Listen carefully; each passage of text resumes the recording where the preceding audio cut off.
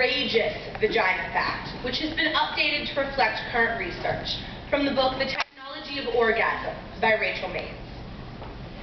It is illegal to sell vibrators in the following states: Alabama, Texas, Mississippi, Georgia, Louisiana, and Indiana.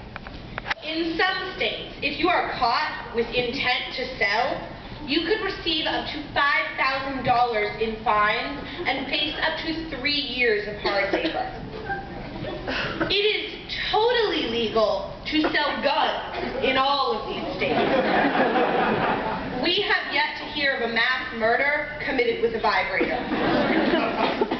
And an exciting update. The 5th U.S. Circuit Court of Appeals ruled that the Texas law making it illegal to sell or promote obscene devices, punishable by as many as 2 years in jail, violated the right to privacy guaranteed by the 14th Amendment. 1 down, 5 to go.